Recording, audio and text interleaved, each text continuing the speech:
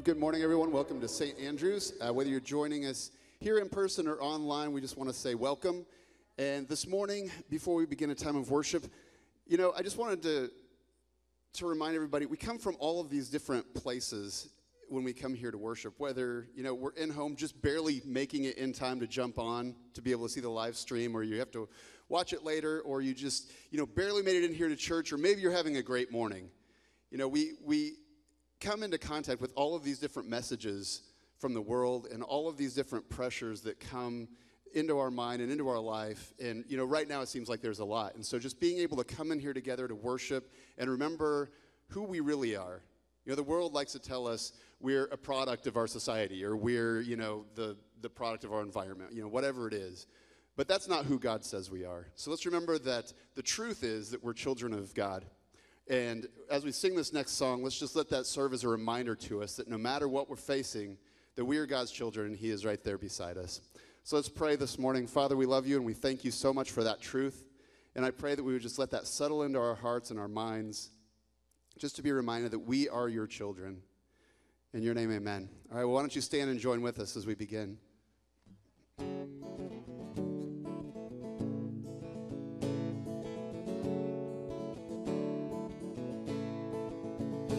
I can see the promised land, though there's pain within the plan. There is victory in the end. Your love is my battle cry. When my fears like Jericho build their walls around my soul, when my heart is overthrown, your love is my battle cry, the anthem for all my life. See, every giant will fall, every giant will fall, the mountains will move, every chain of the past is broken into over fear, over lies. We're singing the truth that nothing is impossible with you. Whoa. There's hope within the fight, in the wars that rage inside. Though darkness steals the light, your love is my battle cry, the anthem for all my life. Sing together, every giant. And every giant will fall, the mountains will move, every pain of the past is broken into over fear, over lies. We're singing the truth that nothing is impossible with you.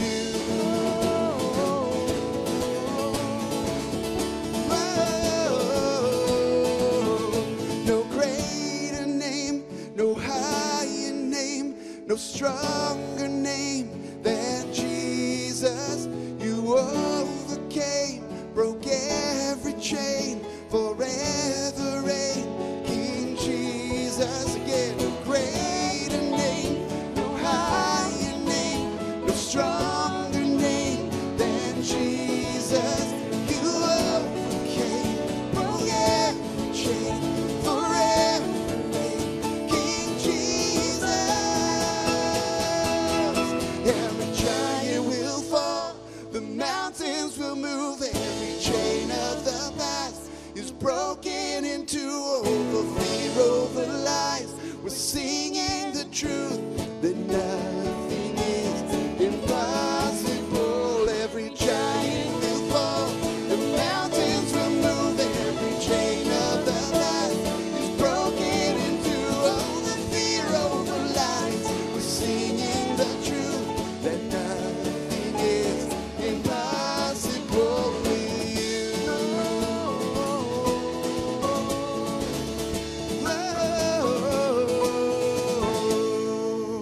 All right, wasn't that an awesome promise that we have, right? That we have the one who is stronger than us beside us, no matter what we're facing. So, Father, we thank you for that. In your name, amen. Well, you may be seated this morning as we continue. Good morning, everybody. Good to see you all here. I mean, that song got me revved up. I'm ready to worship today, aren't you all? Yeah. So fantastic. We want to greet everybody. I'm Reverend Gary Rideout, one of the co-senior pastors here at St. Andrews with my wife Jane, the other co-senior pastor. We're glad that you're here. We want to just, if you're on the chat space, if you're out in the live stream, just put a message in the chat space to welcome everybody, say hello to everybody. Here in the sanctuary, just kind of wave to everybody around here. They greet them. There you go. So one of these days, we'll be able to greet in person. But wanted to let you know about a few announcements that we have. First of all, and this is particularly for people here, is in order for us to have these services, we have a good crew of people that sanitize the services after each one. And we need some more help with this, especially after this service. And it really only takes, they got it down to an art, these people too. It only takes 10 minutes to do, but we could really use your help if you want to stick around after this service and help out. Just wipe down the pews, that's all you have to do. Or if you want to be contacted in the future to help, there's a sign-up sheet in the back of the narthex. People online, you can sign up online to help out. But Easter's coming up. I hope you know that. Easter's coming up, and we're going to need some more help with this as to keep our services and our people safe that come to the congregation. Another thing that's really wonderful about this church is it has a social conscience. And part of that is being a part of a group called Hillsborough Organization for Hope and Equality, called HOPE, H-O-P-E. Tomorrow night, they're having their Nehemiah Project gathering. It's going to be via Zoom. HOPE is an association of churches along with political leaders that work toward certain issues in our society, such as affordable housing, access to medical care for those with mental illness or addiction, and criminal justice reform. This is very exciting to me to hear that the church is doing it. A lot of churches talk about it, but St. Andrews is doing something about it.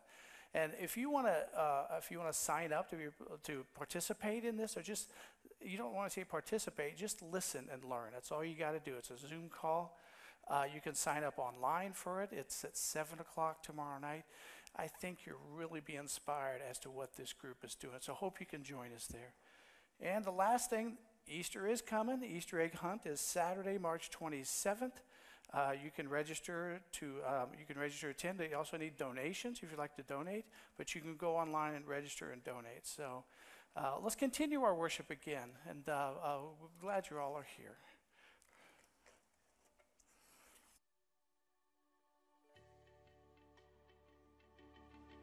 Good morning, St. Andrews. I'm Catherine. And I'm Miss Lisa, and we're here today to talk to you about the book of John, chapter 15. In this book, Jesus is telling his disciples a story about the importance of staying connected to him. But before we tell you the story, we have something to show you. These are grapes, and the things that they are growing on are called vines. That's right. The vine is a really important part of producing fruit because it collects water and sunlight to help the fruit grow. So what do you think would happen if there was no vine?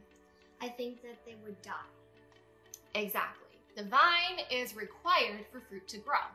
So in our Bible story today, Jesus is comparing himself to a vine and us to fruit. He says, I am the vine and you are the branches. If you remain in me, you will have much fruit, but apart from me, you can do nothing. So Jesus wants us to stay connected to him, just as the fruit is connected to the vine. He doesn't mean for us to produce a lot of fruit by turning into a plant, but he wants us to produce fruit in other ways. So what are some ways that you could produce fruit if you're connected to God? I could share generosity, kindness, and loving and caring for others. That's right. That's right. Doing all of those things is a way that we produce good fruit to the people in the world around us. So your challenge this week is to go out and stay connected to God and produce good fruit for others by showing love and generosity and kindness and caring for other people. Let's pray. Dear God, thank you for loving us and always being there for us. Help us to stay connected to you so we can produce the kind of fruit that will show others your love.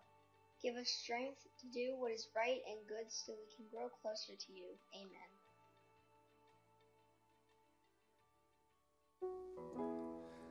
Yeah, and let's remember that the way that we become connected is by coming before God, recognizing his greatness, and that we need his grace.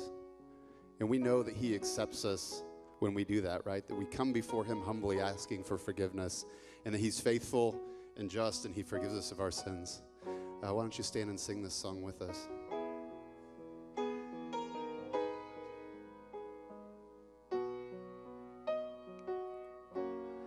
Know how I need your grace more than my words can say. Jesus, I come. Jesus, I come. In all my weaknesses, you are my confidence. Jesus, I come. Jesus, I come. And I will rise, stand redeemed, heaven open over me. To your name, eternally, endless glory I will bring.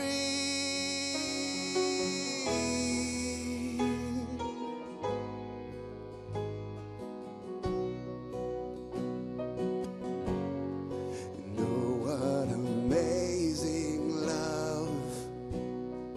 We need your cleansing flood. Jesus, I come. Jesus, I come. In every broken place, you are my righteousness. Jesus, I come. Jesus, I come. Sing, I will rise. And I will rise, stand redeemed, heaven open over me. To your name, eternally, endless glory I will bring. And I will rise, stand redeemed, heaven open over me. To your name, eternally, endless glory I will bring.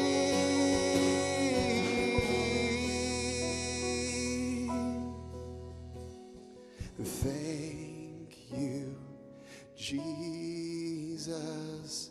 Just as I am, I come. Hallelujah. Oh, what amazing love. Sing that out. Thank you, Jesus. Just as I am, I come. Hallelujah. Oh, what amazing love. And I will rise, stand redeemed, heaven open over me. Into your name, eternally, endless glory I will bring. And I will rise, stand redeemed, heaven open over me. To your name, eternally, endless glory I will bring.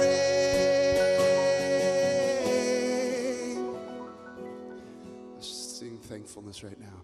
Thank you, Jesus. Just as I am, I come. Hallelujah. Oh, what amazing love. Father, we thank you for that when we come before you, that we're received in love, that we're not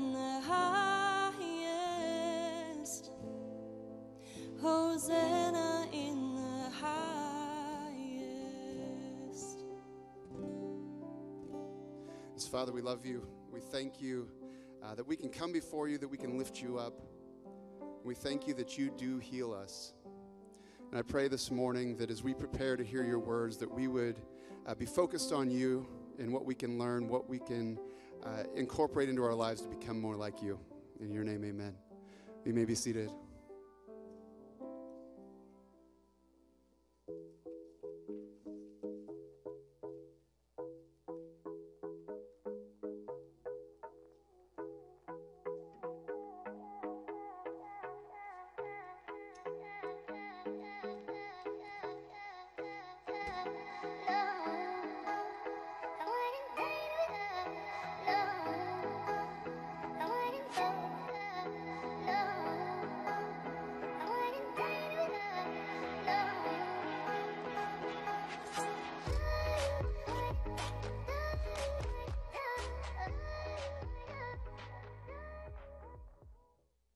It's a good time to be a doer when your phone tells you the perfect amount of mulch.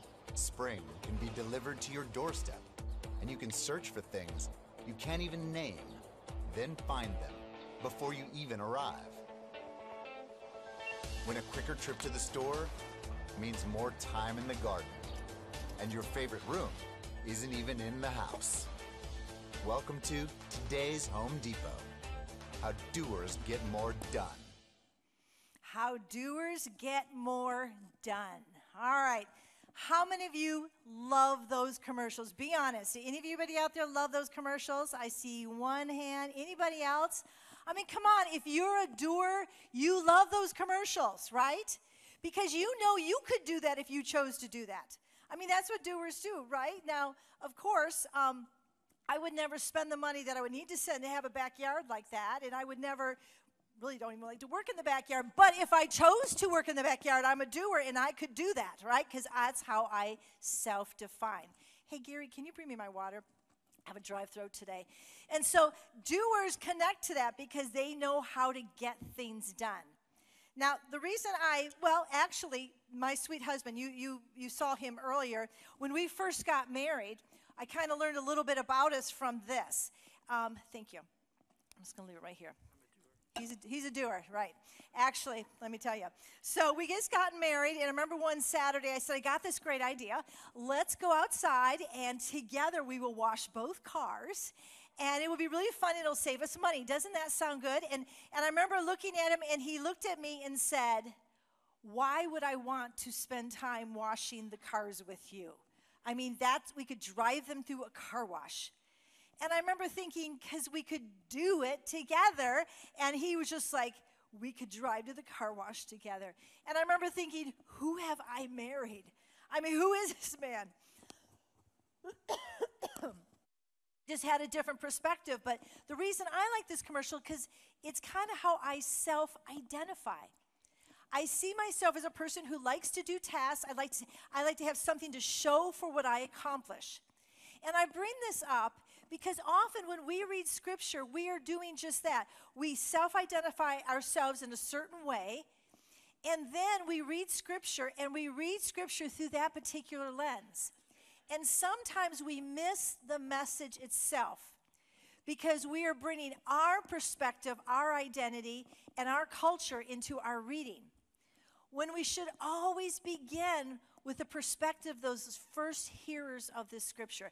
This was spoken to a people in the first century. How did they hear the message? Why was this particular illustration picked for them? So I'm going to read our Scripture to you. It's about a vineyard, and I'm going to just tell you right now that the majority of the hearers of this back in the first century were farmers, and they would have understood this illustration differently than we hear it. So let's begin with our reading today. I'm reading to us out of John 15, verses 1 through 8, and then we'll finish our Scripture reading a little bit later. I am the true vine, and my Father is the vine keeper.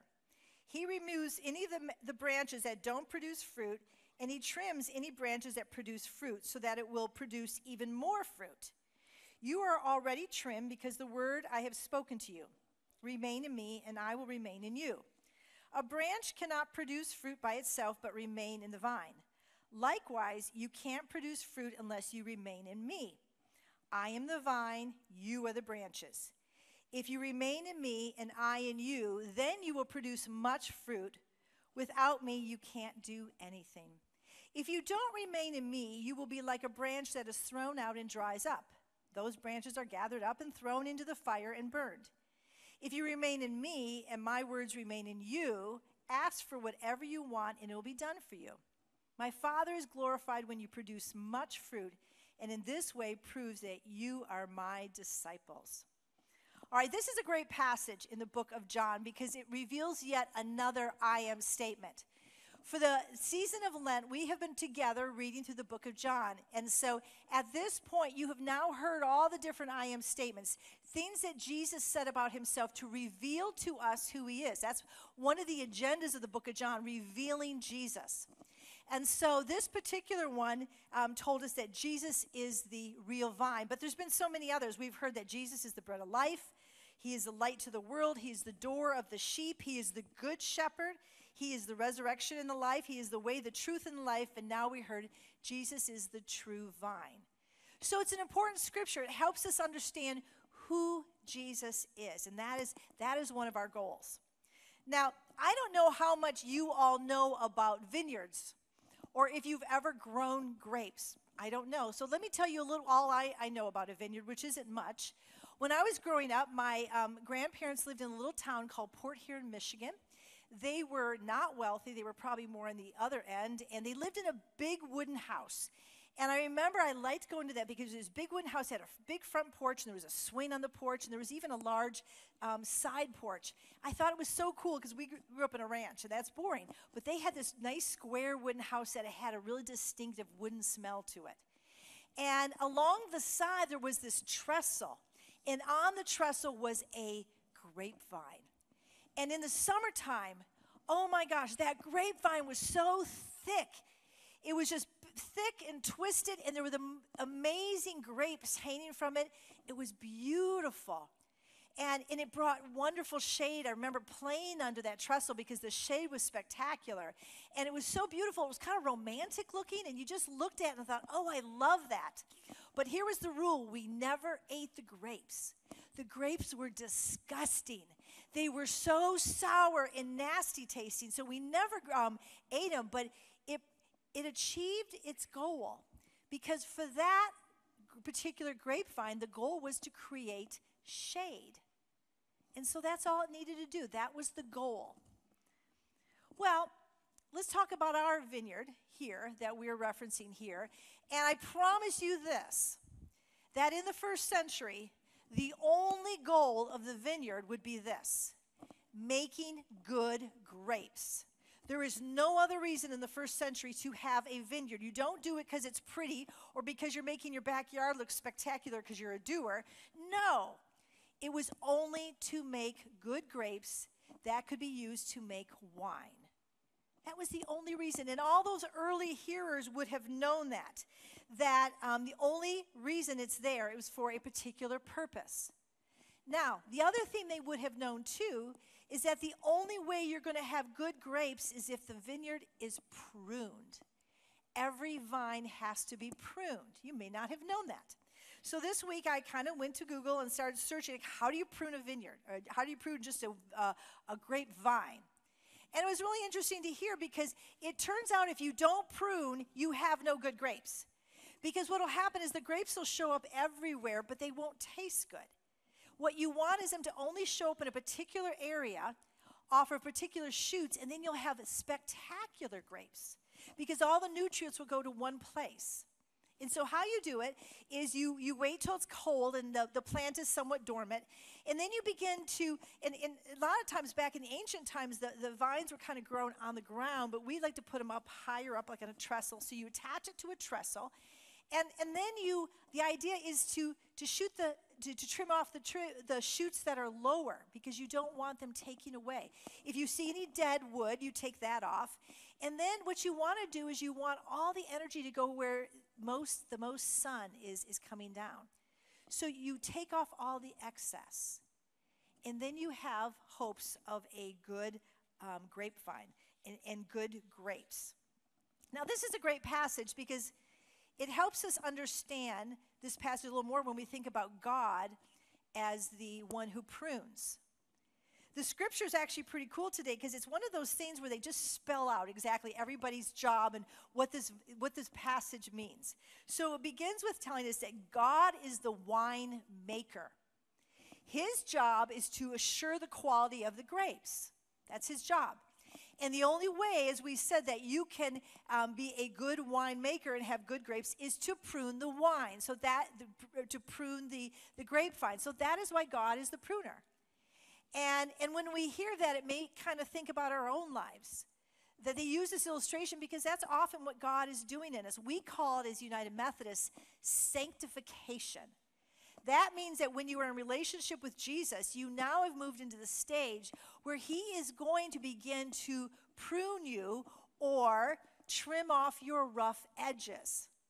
And the reason he does this is because he wants us to be fit to share the grace of God. He wants us to have a purpose in this world and to do it well. And so he needs to get rid of all of our rough edges that sometimes inhibits us from truly loving the world like we need to.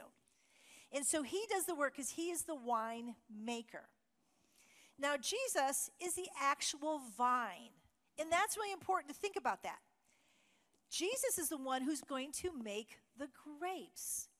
He is the one who sources all the grapes. So it is Jesus is the only one who can. We don't make grapes. Sometimes we think that's our job to produce the fruit, but that is not our job. We are simply the conduits that the nutrients pass through in order for the fruit to be produced. Jesus is the source for the fruit. So that's really important to think about that. It's his job to produce the fruit. And then really the focus of this passage is us, which is we're the branches. We have a job. That we're to stay connected to the vine so that we can help produce the fruit by staying connected. Now here's the funny part, and this is the whole point about bringing up the doers. The bringing up the cultural aspects when we read something. When I say we're the focus of this passage, that is correct. But what you need me to hear me say is, while we may be the focus, we're not the end goal. You know, when we read Scripture, we're always the end goal. We're thinking, oh, it's about us. It's actually not about us. It's just that our culture tends us to think that is about us. Because remember, we like to do and produce and have something to show. But it isn't about us. It's about the fruit. The fruit being produced. So it's not about us. We're not the end goal. The fruit is the end goal. So what exactly is fruit? What do I mean by that? What do I mean by these good grapes? Well, there's a great verse in Galatians in chapter 5, verses 22 and 23. I'm going to read it. But the fruit of the Spirit is love, joy, peace, forbearance, kindness, goodness, faithfulness, gentleness, and self-control. Against such things there is no law. That is a great list of fruit that can be produced through us. So how many have achieved that list, right? How many feel good about that? Yes, that's me. Boy, oh boy, that's me. No one's raising their hand because none of us hear that and usually feel very good about ourselves. In fact, that's kind of an intimidating list because while I may be doing okay on one or two of those, there's many that I'm not doing so hot. So let's look at the fruit a little differently. Let's call the fruit the grace of God. It's God's grace. And so God is the winemaker. Jesus is the source. And it's God's job that his grace goes into the world, that it goes out, and it's received. And when the world receives this grace, this sweet fruit from the winemaker, the world then is attracted and drawn to the winemaker. So the fruit is God's grace that goes out. Now that's a different thing to think about. So if grace is not produced, it can't go out. There's a great story in the book of Luke, and it's about two sisters. One day they were hosting dinner for Jesus and some of his friends. And one of the sisters was a doer, and so she was in the kitchen, and she was busy doing. She was making that lunch, and she was working hard. And, you know, back then, they didn't have DoorDash or takeout, and so you know she was busted at trying to get this nice meal prepared. Things like that don't fix themselves. So she's in the kitchen working, and her sister is just sitting at Jesus' feet in the front room and listening to him teach. And she's having a good old time doing absolutely nothing. And her sister is frustrated in the kitchen, and finally she's had enough. And she goes to Jesus, pulls him to the side, and says, "Would you please talk to my sister? She is not helping me. I am doing this all by myself. I am carrying the load." And then Jesus comes back with this answer, and it's not the answer that any of us ever want to hear. Because he says, "Your sister is actually doing the better thing. Her decision to sit at my feet, that was the better choice." Now, we don't like to hear that because if you're a doer, The idea of sitting in the front room at the feet of Jesus is not naturally appealing to you.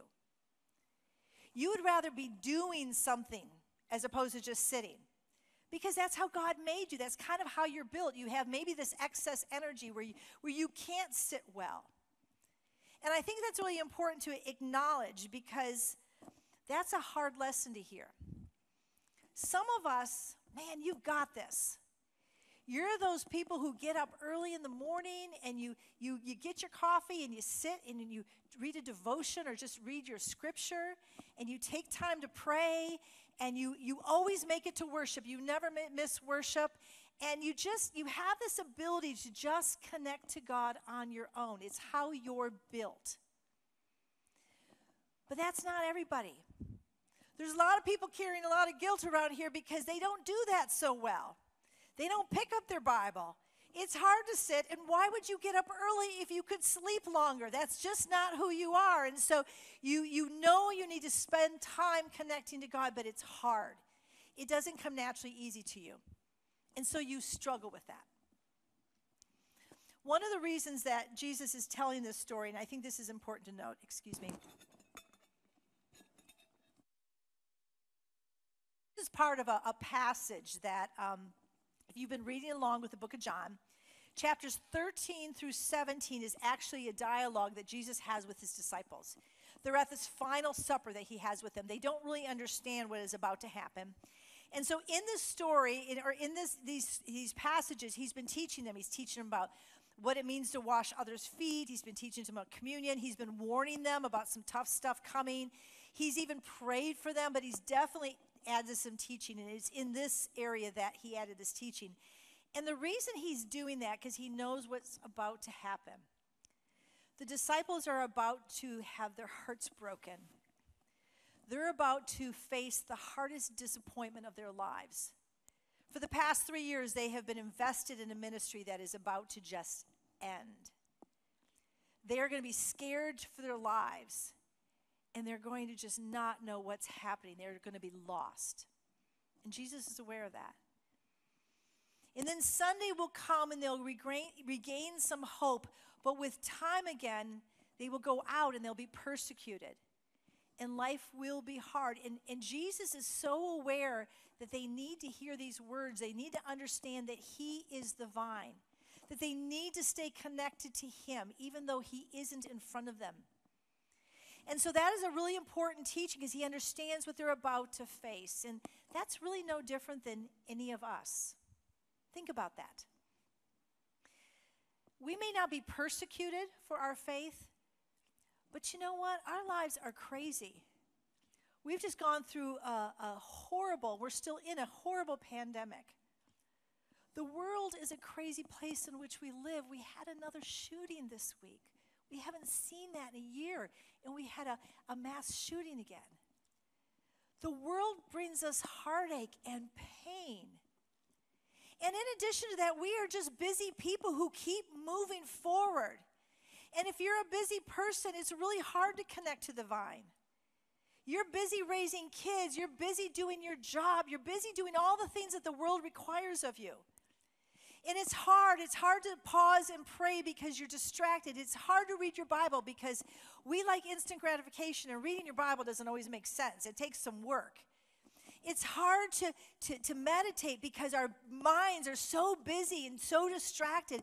And when we try to meditate, we just fail miserably. And shoot, our church attendance, it's hard to get there all the time because we're tired. The idea of ever having to come back to the sanctuary, I hear more people say, it's so nice to do this from my couch because I'm so tired from work. I get that, because we work hard, and our lives are crazy. And so thankfully, you can connect to the vine from your couch. But the reality is we all need to be worshiping. We need to be connecting to the vine. We need it. Now, before you start beating yourself up, let's go back to our scripture and finish reading it, because that's the thing about scripture. Jesus, he may challenge us sometimes, but then he reminds us so quickly how loved we are. That we don't do this alone, that we don't have to carry around this guilt. In fact, I didn't even want to preach on this passage because it feels sort of like hell and fire damnation kind of thing. And when I said, Gary, why did I pick this one? And I said, and then I really, as I studied it, began to fall in love with it and began to recognize what it truly is saying to us. And so we have to read the second half, verses 9 through 17. As the Father loved me, I have loved you. Remain in my love. If you keep my commandments, you will remain in my love, just as I have kept my Father's commandments and remain in his love. I've said these things to you so that my joy will be in you and your joy will be complete. This is my commandment. Love each other as I've loved you. No one has a greater love than to give up one's life for another's friend. You are my friends if you do what I command you. I don't call you servants any longer because servants don't know what their master is doing. Instead, I call you friends because everything I've heard from my Father I've made known to you. You didn't choose me. I chose you and appointed you so that you could go and produce fruit and so that the fruit could last. And as a result, whatever you ask the Father in my name, he will give you. I give you this commandment so that you can love each other. What this reminds us is that same grace that God wants to use us to bring to the world will be the same grace that we will receive. We can't outgive God. Whatever goes forth through us as a conduit of God's love comes back at us. I mean, this is kind of amazing. And then we'll actually know his joy. We all need more joy. The joy of living, the joy of knowing that we have done the right thing, the joy of being of service in this world. And we'll know we are loved, and he will give us the things we need and desire and ask for. And then he says this crazy things, and he calls us friends. Our friend status changed. How exciting when that happens. We become his friends. That is an amazing thing, to be intimate with the God of the universe. We can't outlove him. We can't outgive him. He just keeps giving back to us. So what do doers do to stay connected to the vine? If you're a doer and you're struggling staying connected to the vine because your life is busy or you just aren't content going in the living room and sitting at Jesus' feet, what do? I'm a doer. And so I have to be different than other people. Certain people do this so well, but that's not who I am, and I don't beat myself up for it anymore like I did when I was younger. So praying. I always make sure I'm doing two things at once. That's the only way it works for me to pray. I drive and pray, I shower and pray, and my big one is I walk and pray. That's when I can focus in and my brain just doesn't go in other places. If I keep my feet moving, I can keep my head and my heart focused on God. Meditation. Oh, this is one I desperately need. My brain is always going crazy, and it's usually not thinking good things. And so meditation is really important, but it's hard to do. It takes practice. But I keep the bar low, and I have a particular verse I use, and I have a particular image I use. It's good to have a verse and an image. My verse comes out of Psalms 46. It's verse 10. And it says, "Be still and know that I am God." I breathe it in, I breathe it out. In my head, I'm breathing it in, and I'm breathing it out. And sometimes I just take it to be still. I breathe it in, and I breathe it out. For meditation, if you have an image that you can just focus on and keep your focus there, I use the cross at Warren Wills Camp that sits out on the water and lights up at night. I know I'm not alone in that. And I just focus on that cross. And I just do it for 2 or 3 minutes. But it slows down my busy brain and turns off the tapes that are constantly rolling. And it helps me find some peace. And worship, I'm a pastor, so I have to show up. But the rest of you got to figure out how to make it a priority. Talk with your family about it. Do it as a group. Figure out, make a plan. How do we make this a priority when we're so busy? Reading scripture. Years ago, I figured out that reading just scripture just put me to sleep. So I started teaching Bible study. And I'm so afraid of humiliating myself that it keeps me reading my Bible. For the rest of you, it might just be joining a Bible study. You'll be surprised how much easier. That's why we wanted you to read through the book of John together. It's hard to read your Bible, but if you think, I want to do that with everybody else, I'm a doer, I'm going to do this goal, that helps you get in and read. Think outside the box. But understand this. We're connecting to the vine so that we can be this conduit of God's grace, so that God can have a great harvest, that the grace of God can go out into the world. And when the world tastes those grapes, when the world tastes that wine, they will say, oh, I want to meet the winemaker. It is the very thing I long for. We're just gifted and privileged that we get to be a part of the process. Just remember, you can't outgive him. You will simply receive his grace. In the name of the Father, and of the Son, and of the Holy Spirit. Will you pray with me? Loving God, I'm so grateful to you that you have this way of infusing us with your love. The fact that you would even use us to produce grapes is kind of insane. That you would let us be a part of the process of blessing the world. Father, it's easy to assume always that our grapes are sour, but in reality, that is your job. Help us just to be connected to you. We need you. The world needs you. Loving and merciful God, we lift up the families this week who experienced the violence of the shooting. We ask that you will surround those families with your love, that their communities will reach out to them and help them feel safe, that they will know again your love and your mercy. I thank you, Father, that you are with all of us as we walk through this pandemic, as we walk through seasons of grief and mourning, as we walk through the darkest seasons of our lives. Still you are there. Father, help us to have eyes to turn to you, and help us to love the communities around us so that they may see your grace.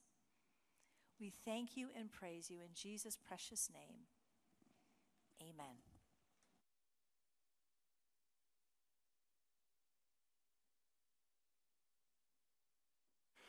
You hear people a lot say, where have you seen God? Where have you seen God lately?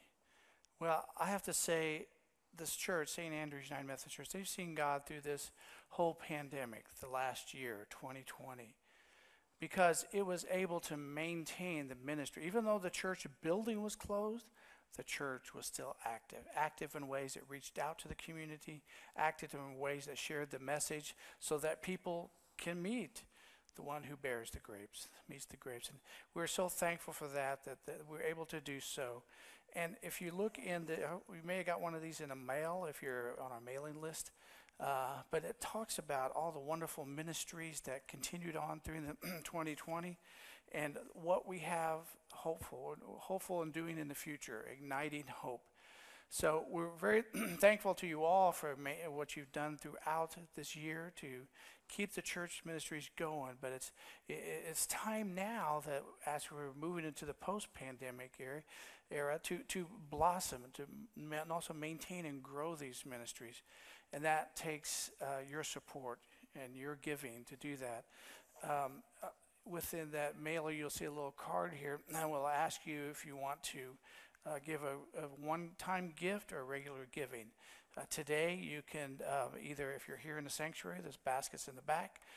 You can do it online. You can go to samuc.life. You can go to the Church Center app to give, or you can even mail it in. But we thank you for your generous giving. I just ask you now to just prayerfully consider keeping the ministry of the church going so others will know who the one who makes the wine.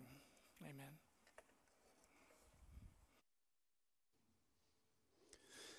All right, well, why don't you stand and join with us as we sing this closing song? And as Jane was speaking about this morning, is being part of the vine. So let's make that our prayers. We're singing this song that we want to be close to God. We want to be a part of that, not just, a passive bystander, but we want to participate in what God is doing. Let's sing this song.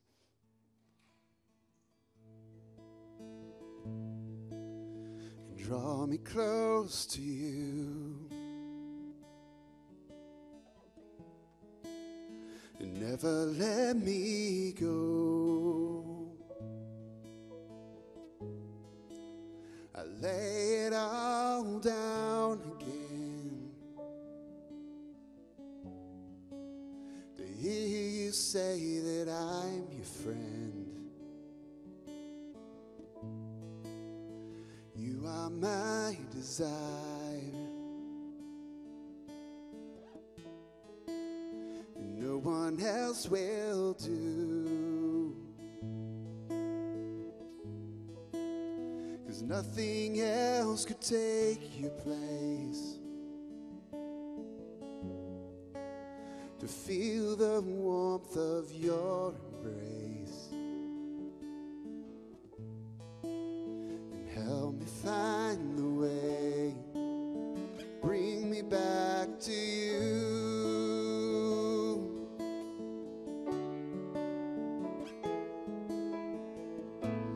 You're all I want. You're all I've ever needed. You're all I want. Help me know you I need.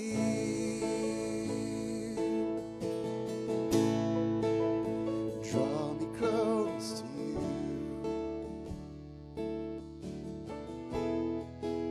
Never let me go.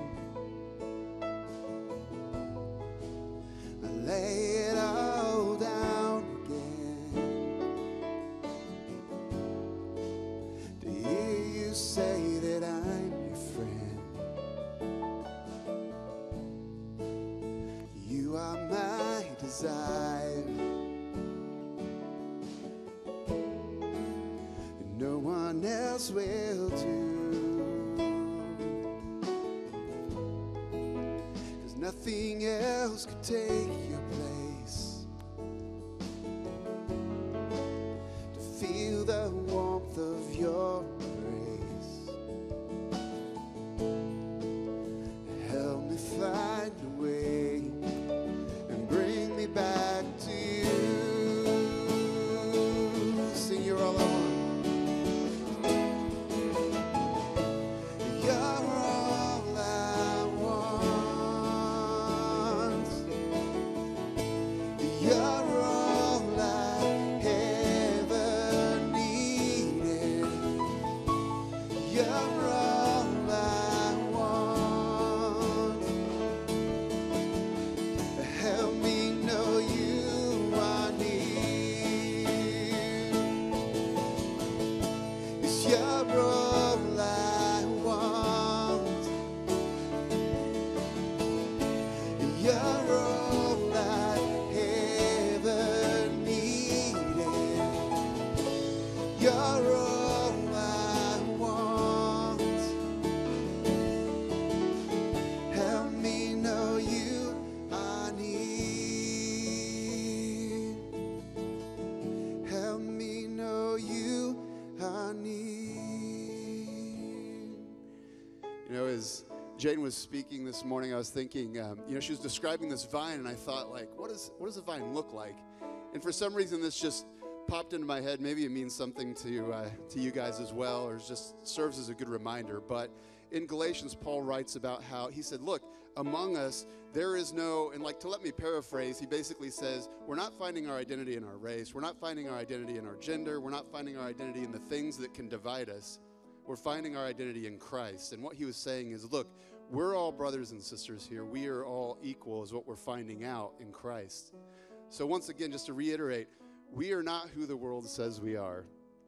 we're part of the vine. We're who God says we are. And that looks different than the world. And that means that as we go out this week, that we have to treat people like we want to be treated, right?